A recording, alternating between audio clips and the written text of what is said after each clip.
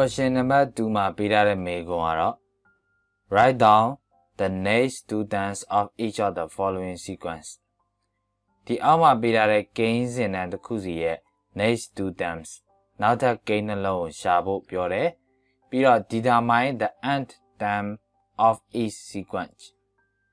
ဒီအောက်မှာပေးထားတဲ့ gain စဉ်တန်းတစ်ခုစီရဲ့ nth term un ကိုရှာပေးရမယ်အဲ့တော့မေးတဲ့မေးခွန်းကနှစ်ခုပါနောက်ထပ် gain နှလုံးနဲ့ n ချိန်မြောက် gain အဲ့တော့နောက်ထပ် gain နှလုံးဆိုတာသူ့ရဲ့ဒီ sequence တွေမှာပေးထားတာဆရာတို့ဒါ၄ချိန်မြောက် gain တွေပေးထားတယ်အဲ့တော့နောက်ထပ်နှလုံးဆိုဆရာတို့က u5 ရယ် u6 ရယ်ဆရာတို့ရှာပေးရမှာဖြစ်တယ်ပြီးတော့ un ရယ်ဆရာတို့ရှာပေးရမှာဖြစ်ပါတယ်အဲ့တော့ solution အနေနဲ့ဆရာတို့နံပါတ် A မှာပေးထားတဲ့ sequence က1 5 1,5,9,13 and so on အဲ့တော့ဆရာဒီမှာ u1 က1ပေါ့ u2 က5 u3 က9 u4 က13အဲ့ဒါတွေဆရာတို့ဘယ်လိုစဉ်းစားလိုက်မလဲဆိုရင်တော့ပထမ u1 ဆိုတာ4 into 1 minus 3လို့ဆရာတို့စဉ်းစားလိုက်မယ်အဲ့တော့4 into 1က4ရမယ်4 minus 3ဆိုတော့1ဖြစ်မှာဖြစ်တယ်နောက်တော့ကဆရာတို့ u2 ဖြစ်တဲ့5တော့ဆိုရင်ဆရာတို့ဘယ်လိုရမလဲ4 into 2 minus 3လို့ဆရာတို့ပြောင်းလိုက်မယ်ဆိုတော့ကျွန်တော်ဒီ1နေရာမှာ2ဖြစ်သွားမယ်အဲ့တော့4 into 2က8 8 minus 3ဆိုတော့5 u3 9ဆိုရင်4 into 3 minus 3 4 into 3က12 minus 3ဆိုတော့9ဆိုပြီးတော့ရမယ်13ဆိုရင်4 into 4 minus 3ဆိုတော့4 into 4 16 minus 3ဆိုတော့13ရမှာဖြစ်တယ်အဲ့တော့ဒီလေးလုံးကြည့်ချင်ရပြီနောက်ထပ် next to တောင်ဆရာတို့စဉ်းစားလို့ရပြီဖြစ်ပါတယ် u5 ဆိုရင်ဘယ်လိုဖြစ်သွားမလဲ4 into 5 minus 3ဖြစ်မယ်ဆရာတို့ရှင်းလိုက်ရင်4 into 5က20 minus 3ဆိုတော့70 u6 ဆိုရင်4 into 6 minus 3ဆိုတော့4 into 6က24 minus 3ဆိုတော့21အဲ့ဒါဆိုရင်နောက်ဆုံးလိုချင်တဲ့ un ဆိုရင်ဆရာတို့ဘယ်လိုရမလဲဒီအရှိက4တွေကမပြောင်းဒီတိုင်းပြင်ရမယ်ဒီမှာရှိတဲ့တန်ဖိုး1 2 3 4 5 6ဆိုတော့ဒါ n လို့ဆရာတို့ယူလို့ရမှာဖြစ်တယ်အနောက်က minus 3ကမပြောင်းတော့ဒီတိုင်းပြန်ရေးမယ်ဒါကြောင့်မို့ un equal to 4n minus 3ဆိုပြီးတော့ဆရာတို့လိုချင်တဲ့ n တန်ရဲ့ formula ကိုရရှိမှာဖြစ်ပါတယ်နံပါတ် B အနေနဲ့ပေးထားတဲ့ sequence က4, 7, 12, 19, and so on u1 တော့ဆရာတို့ဘယ်လိုစဉ်းစားလိုက်မလဲဆိုရင်တော့4ဆိုတာ1 square plus 3 u2 ဆိုရင်2 square plus 3 u3 ဆိုရင်ဆရာတို့3 square plus 3 u4 ဆိုရင်4 square plus 3အဲ့တော့ဒီမှာ1 square plus 3ဆိုရင်4 2 square plus 3ဆိုရင်4 plus 3ဆိုတော့7 3 square plus 3ဆိုရင်9 plus 3ဆိုတော့12 4 square plus 3ဆိုရင်တော့4 square က16မလို့16 plus 3ဆိုရင်19ရမှာဖြစ်ပါတယ်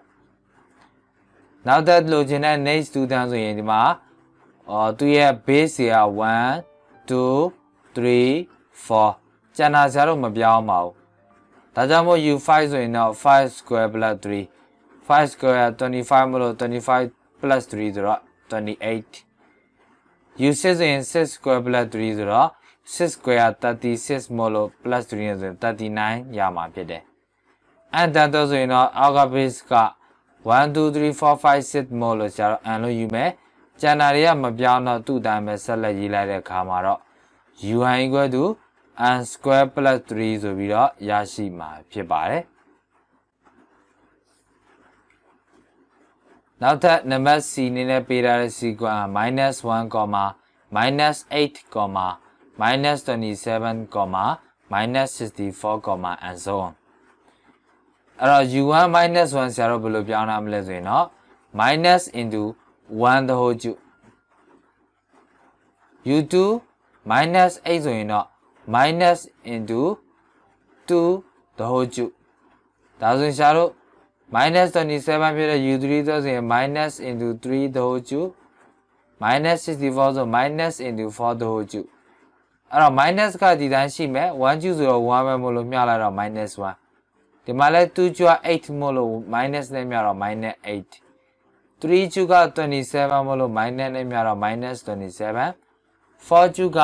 64မို့လို့ minus 64ဒါဆိုရင်ဆရာလို့ခြင်းတဲ့ next 2တန်းဆိုရင်တော့သူ့ရဲ့ base က1 2 3 4ဆိုရင်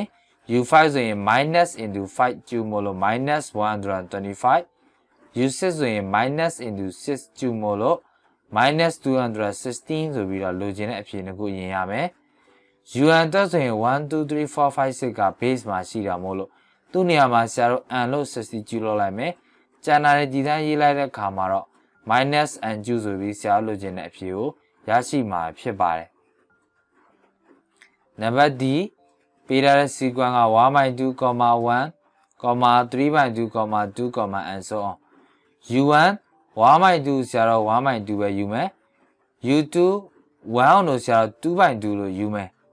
အဲ့တော့ဒီမှာဆရာတို့ပြောင်းပြီးဖြစ်တယ် u3 ဆိုရင် 3/2 u4 ဆိုရင်တော့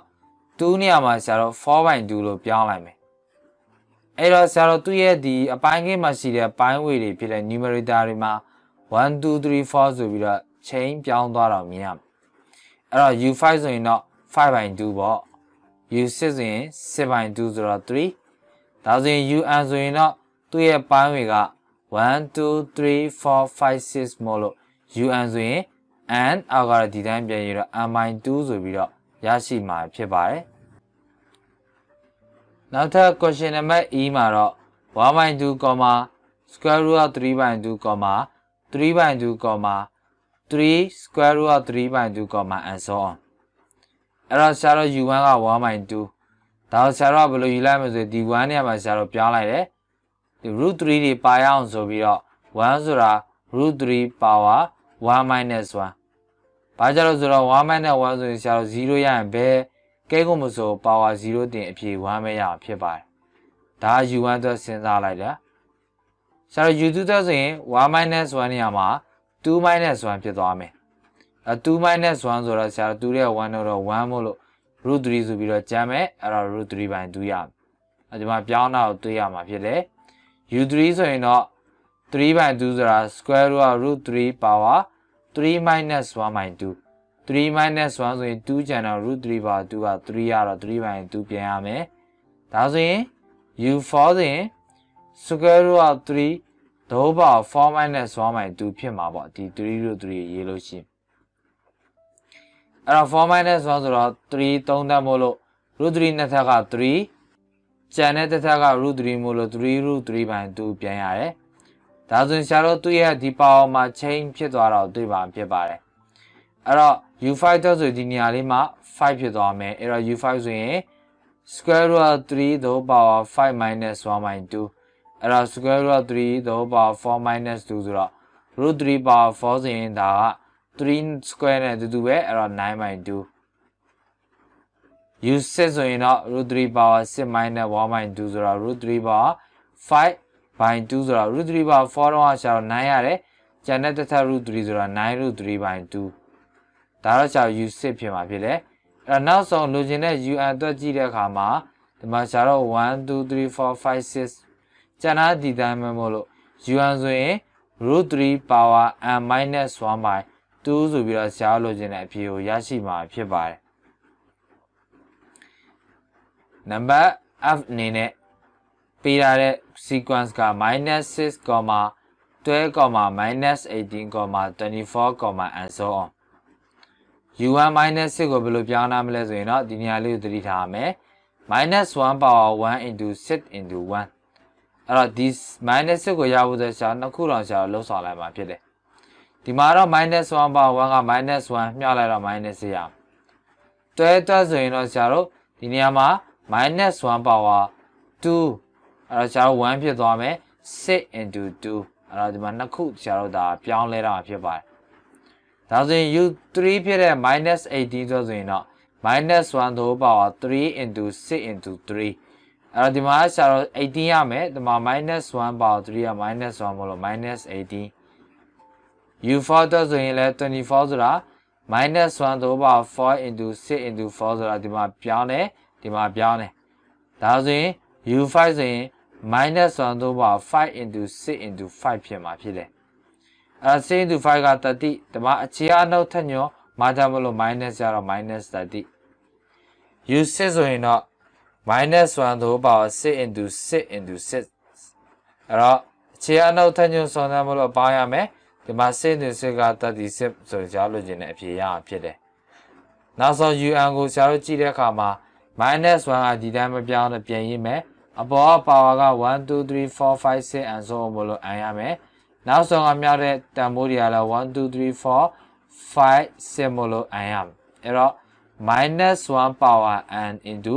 6 n ဆိုပြီးတော့ဆရာလို့ခြင်းနဲ့ UN formula ကိုရရှိမှာဖြစ်ပါတယ် Exercise number 3 In each case below an initial term and a regression formula အကဖြစ်တစ်ခုစီမှာဆရာတို့ initial term ဆိုတဲ့အစကိန်းလုံး U1 နဲ့ regression formula ဆိုတဲ့ထပ်ဆင့်သုံးပုံသင်နည်းတွေကိုပေးထားတယ်ဒီကနေဆရာတို့ဘာရှာခိုင်းလဲဆိုရင် U4 ကိုရှာပေးရမှာဖြစ်ပါတယ်ဆရာပေါ်နေမှာတော့ UN ကိုရှာခိုင်းတယ်ဒီမှာတော့ဆရာတို့တွက်ရတာက U4 နဲ့ဆိုရင်ပို့ပြီးတော့အဆင်ပြေလွယ်ကူမှာမို့လို့ဆရာတို့ U4 ကိုပဲရှာပေးဆိုပြီးဆရာတို့မှတ်ယူလိုက်မှာဖြစ်ပါတယ်အဲ့တော့ဒီမှာမေခွန်းအနေနဲ့ဆရာတို့အားလုံး A B C D ၄ဖို့ရှိမယ်ဆိုလို့ရှိရင်လည်းနံပါတ် A အတွက်ဆရာတို့ပေးချက်အရင်ရေးလိုက်တယ် U1 equal to 2 regression formula က UN equal to UN minus 1 minus n အဲ့တော့သူလိုချင်တဲ့ U4 ကိုရဖို့အတွက်ဆရာတို့ regression formula ကိုသုံးတဲ့အခါမှာအဆင့်ကျော်လို့မရပါဘူးသူရဲ့တစ်ဆင့်ချင်းစီကိုဆရာတို့ပုံမှန်တွက်သွားရမှာဖြစ်ပါတယ်အဲ့တော့ဒီမှာ U1 တီးတော့နောက်တစ်ဆင့်အနေနဲ့ဆရာတို့ U2 ကိုရှာမယ် U2 ကိုလိုချင်တော့ဒီ n ရှိတဲ့နေရာမှန်သမျှမှာဆရာတို့2ပြောင်းမယ်အဲ့တော့ U2 equal to U2 minus 1 minus 2အဲ့တော့ဒီမှာ U1 minus 2ဖြစ်သွားမယ် U1 ကဆရာတို့2တီးတော့2စားသွင်းတယ်2 minus 2ဆိုတော့ U2 ဘယ်လောက်ရမလဲဆိုရင်0ဆိုပြီးရမယ်နောက်တစ်ခါ U3 ဆိုရင် n နေရာမှာ3သွင်းမယ်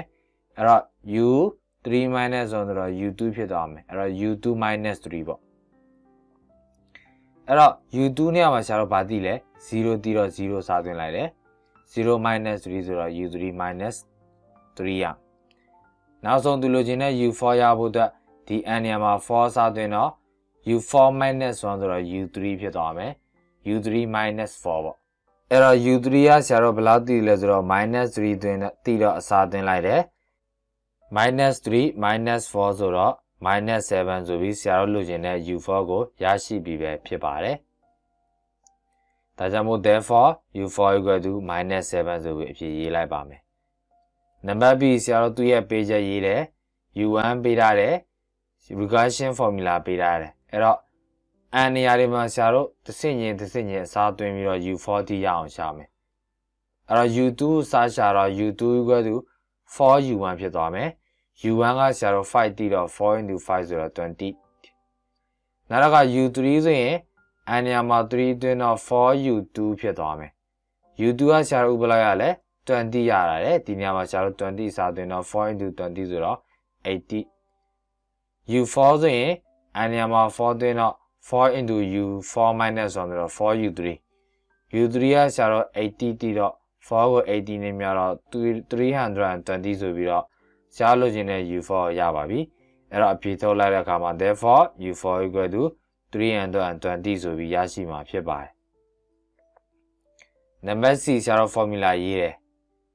n ရှိတဲ့နေရာမှန်သမျှမှာတစ်ဆင့်ချင်းဆရာတို့စားသွင်းမယ်အဲ့တော့ U1 သိပြီ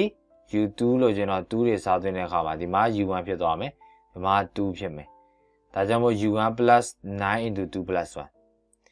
U1 နေရာမှာဆရာတို့ဘာစားသွင်းမယ်1စားသွင်းမယ်အဲ့တော့1သွင်းလိုက်တယ်1 plus ဒီမှာက3 into 9ဆိုတော့27ပေါင်းလိုက်တော့28 U3 ဆိုရင်3တွေစားသွင်းတော့ဒီမှာက3 minus 1က U2 ဖြစ်သွားမယ် plus 9 into 3 plus 1ပေါ့အဲ့တော့ U3 equal to U2 plus 9 into 3 plus 1ဒီမှာ3 plus 1ဆိုတော့4မလို့9နဲ့4နဲ့များတော့36 U2 ကဆရာတို့ဘယ်လောက်တည်တာပြီလဲ28တည်တာပြီအဲ့တော့ U2 ညမှာ28စားသွင်းတဲ့အခါမှာ28 plus 36ဆိုတော့64နောက်ဆုံးဆရာလို့ရင်တဲ့ U4 ရဖို့အတွက် n ညမှာ4စားသွင်းတဲ့အခါမှာတော့ U4 minus 1က U3 ဖြစ်သွားမယ် plus 9 into 4 plus 1 အဲ့တော့ဆရာတို့ 4 plus 1က5မို့လို့9နဲ့5များတော့45 u3 ကဆရာတို့ဒီမှာ64တည်တာပြီအစားသွင်းလိုက်တယ်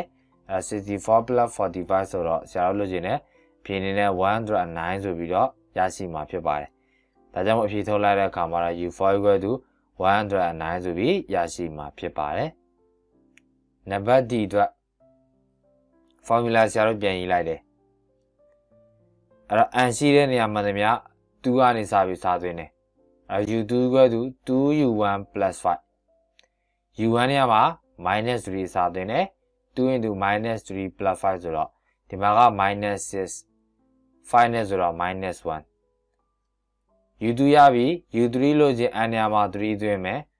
အဲ့တော့2 into u 3 minus 1ဆိုတော့ u2 ရ 2u2 plus 5အဲ့တော့ u3 က 2u2 plus 5 u2 နေရာမှာဆရာတို့ minus 1စားသွင်းမယ်အဲ့2 into minus 1 plus 5ဆိုတော့2 into minus 1က minus 2 plus 5ဆိုတော့3ဆိုပြီးရရှိမှာဖြစ်တယ်နောက်ဆုံးလိုချင်တဲ့ u4 ရဖို့အတွက် n နေရာမှာ4စားသွင်းလိုက်တဲ့အခါမှာတော့2 into u4 minus 1က u3 ဖြစ်မယ်အဲ့ 2u3 plus 5ဆိုတော့u4 equal to 2u3 plus 5 3ကိုဆရာ u3 က3မို့လို့စားသွင်းလိုက်တဲ့အခါမှာ2 into 3 plus 5ဆိုတော့ဒီမှာ6 plus 5ဆိုပြီးတော့11ဆရာလိုချင်တဲ့ u4 ဆိုတဲ့အဖြေကိုရအဲ့တော့အဖြေပြန်ထုတ်လိုက်တဲ့အခါမှာတော့u4 equal to 11ဆိုပြီးတော့ရရှိမှာဖြစ်ပါတယ်